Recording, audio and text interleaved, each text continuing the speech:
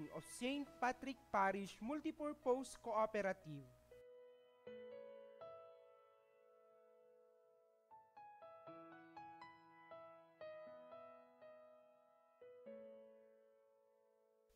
Before the St. Patrick Credit Cooperative was born, a missionary came to Cebu in the person of Reverend Father Jerry Bocart, who was then the parish priest of Bambang Nueva Vizcaya, and his circuit was Cebu.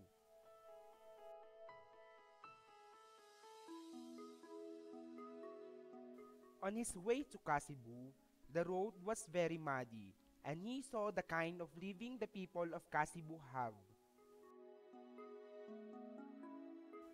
There were two questions came to his mind. How will I preach if their stomach are starving? What will I do to help improve and increase their income?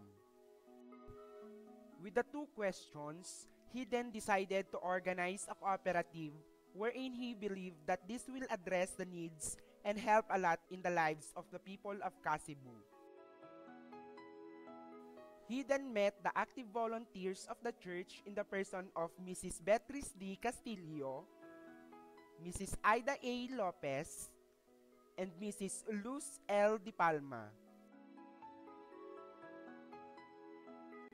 He sent them to trainings with his own expense. After their trainings, they organized a cooperative, and the St. Patrick Credit Cooperative was born last September 17, 1987.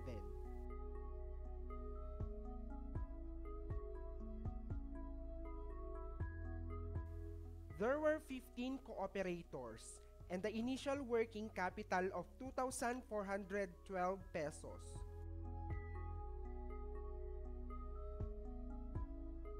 The first members of the board: Mrs. Luz L. Di Palma as the president, Mrs. Agapita U. Benito as the vice president, Mrs. Ida A. Lopez as the secretary, Sister Maria Victoria Castillo and Mr. Alfredo U. Bulong were the members. From 1987 to 1993, the appointed manager was Mrs. Beatriz D. Castillo.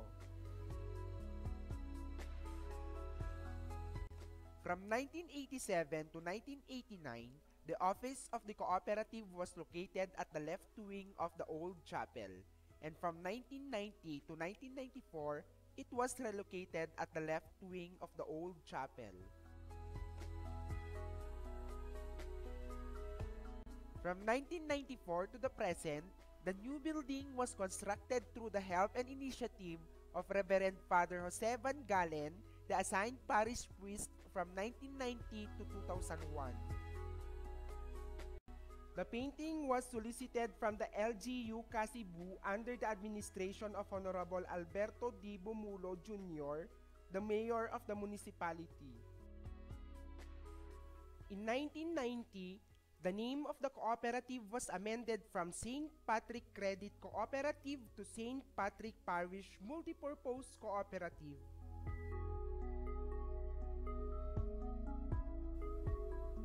To address the needs of the members, the initial products, services, and programs of the cooperative were regular loan, petty or emergency loan, agricultural loan, regular savings, youth tipid savings, birthday savings, rice retailing services, feeds retailing services, St. Patrick Agricultural Program, pig dispersal for youth organization. Reverend Father Jerry Bocart donated the first equipments used by the cooperative like the typewriter, calculators, and cabinet with vault.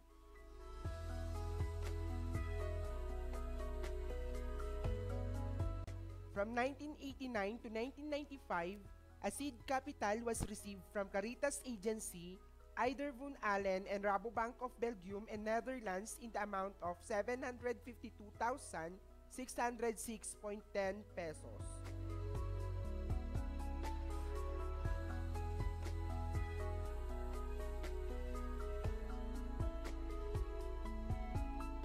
The Board of Directors.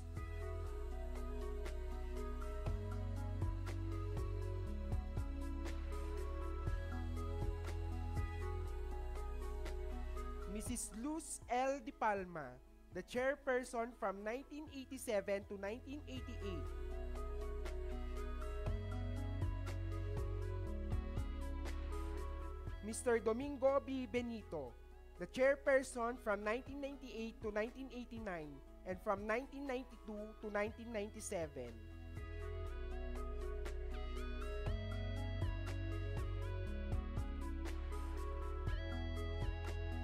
Mrs. Teresa T. Hufalar, the chairperson from 1989 to 1991.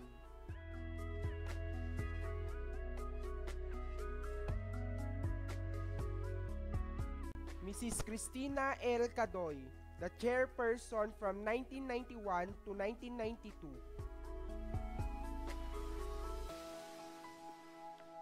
Mr. Miguel B. de la Cruz, the chairperson from 1997 to 2001 and from 2002 to 2007.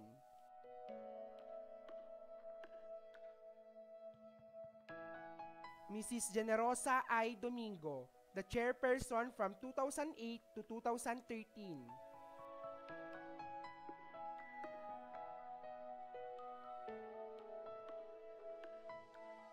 Mrs. Catherine P. Bulong, the chairperson from 2001 to 2002 and at present.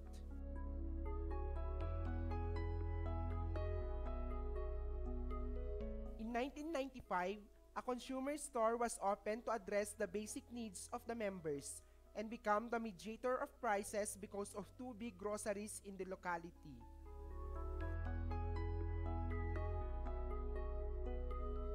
In 1998, a baby savings deposit was opened.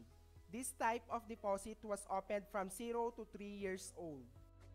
At the same year, salary loan was opened to agencies whose employees receiving salaries in cash. From 1999 to 2005, the cooperative was assisted by the Cascade through their technical assistance. The Foundation for a Sustainable Society, FSSI, supported the cooperative through their financial and technical assistance from 2005 to 2010.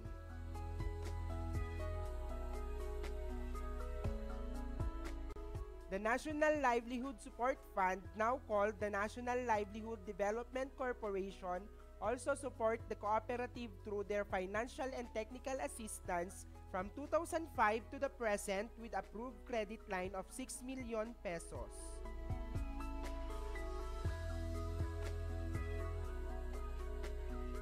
It was registered to the Cooperative Development Authority last April 27, 1994 and was registered to the Republic Act 9520, otherwise known as the Philippine Cooperative Code of 2008, last November 23, 2009.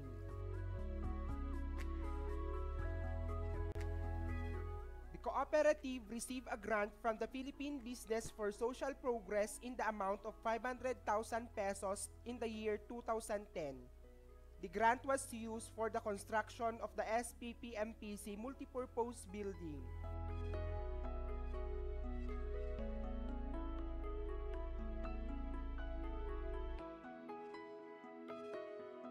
The building cost 4,300,000 pesos. The fund was raised by encouraging the members to add their share capital.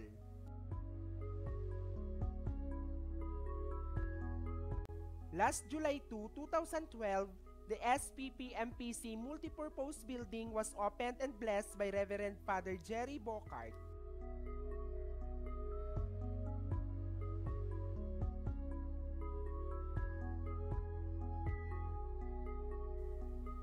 cooperative is presently affiliated to Agriskaya Federation of Cooperative, Nueva Vizcaya Federation of Agrarian Reform Assisted Cooperative, NV Parac, Northeast Luzon Credit Cooperative, NELCO, Metro South Cooperative Bank, and the Cooperative Bank of Nueva Vizcaya.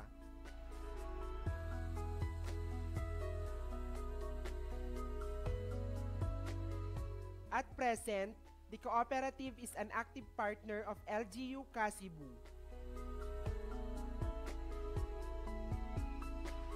the Department of Agrarian Reform, the Cooperative Development Authority, the Philippine National Police Kasibu, and the Department of Education Kasibu. Last August 2013, the cooperative implemented the computerization program of all transactions.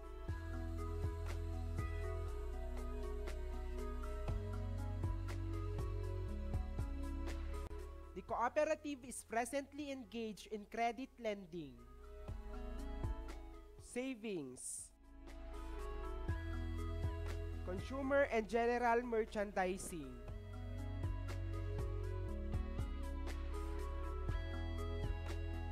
marketing of agri-products and inputs,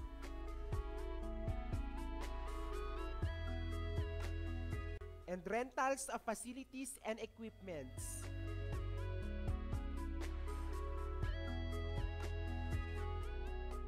As of December 31, 2013, the cooperative has a total asset of 75,768,243.67 pesos with 1,665 members.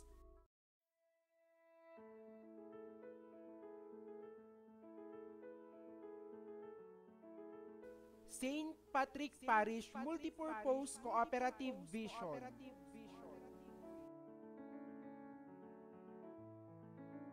A cooperative of financially stable members with morally, socially, and spiritually uplifted lives. St. Patrick Parish Multipurpose Cooperative Mission. To provide proactive and responsive programs, products, and services. St. Patrick Parish Multipurpose Cooperative Goals.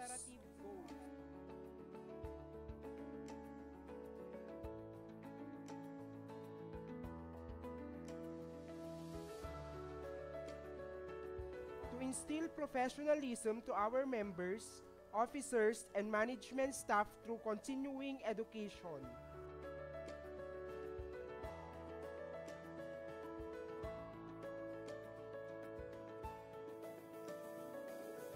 To deliver proactive and responsive programs, products, and services.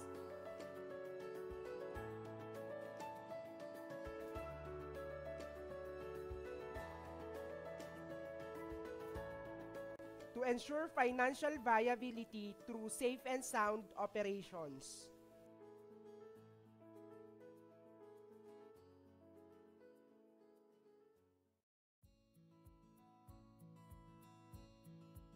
To ensure total satisfaction of the members, officers, employees, and the community.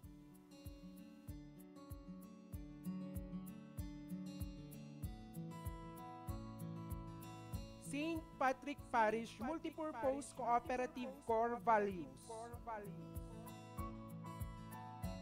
Spiritual, trustworthy, prosperity,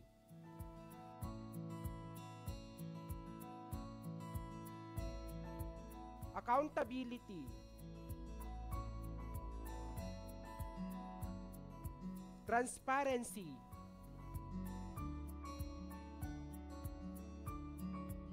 responsibility,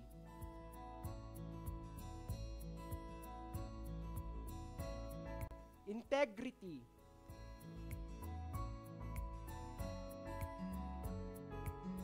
communication and competency, and knowledge.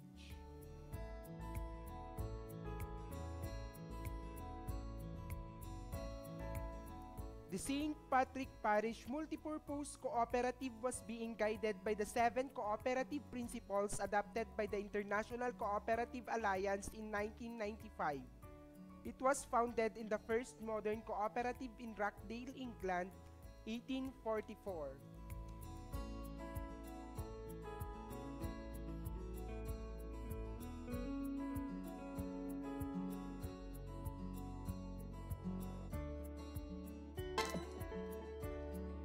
Open and voluntary membership. Cooperatives are voluntary organizations, open to all persons able to use their services and willing to accept the responsibilities of membership without gender, social, racial, cultural, political, and religious discrimination. Democratic member control.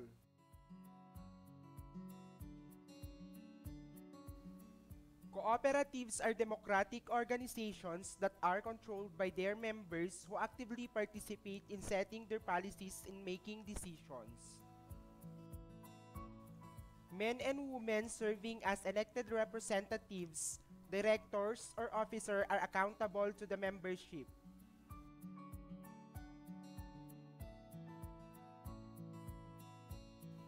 In primary cooperatives, members have equal voting rights of one member, one vote. Cooperatives at other levels are organized in the same democratic manner. Member economic participation. Members contribute equitably to and democratically control the capital of their cooperatives. At least part of that capital is common property of the cooperative.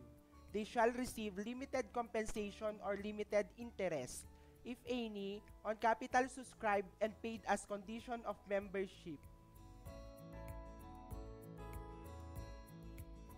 Members allocate surpluses for any or all of the following purposes: developing the cooperative by setting up reserves, part of which should at least be indivisible, benefiting members in proportion to their patronage of the cooperative's business, and supporting other activities approved by the membership.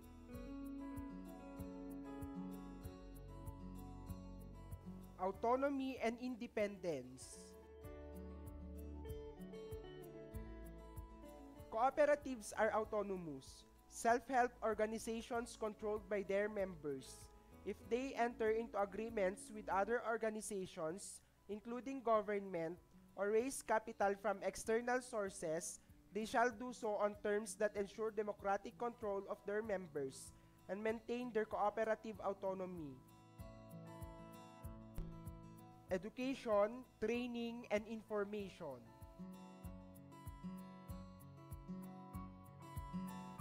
Cooperatives shall provide education and training for their members, elected and appointed representatives, managers, and employees so that they can contribute effectively and efficiently to the development of their cooperatives.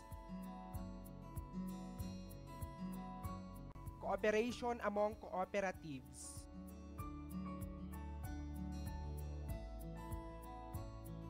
Cooperatives serve their members most effectively and strengthen the cooperative movement by working together through local, national, regional, and international structures. Concern for community.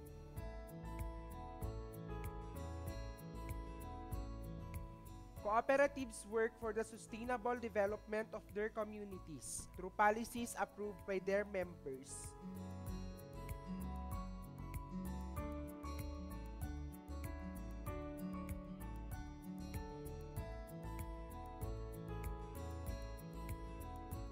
For more videos and updates of St. Patrick Parish Multipurpose Cooperative, follow us on our social media accounts.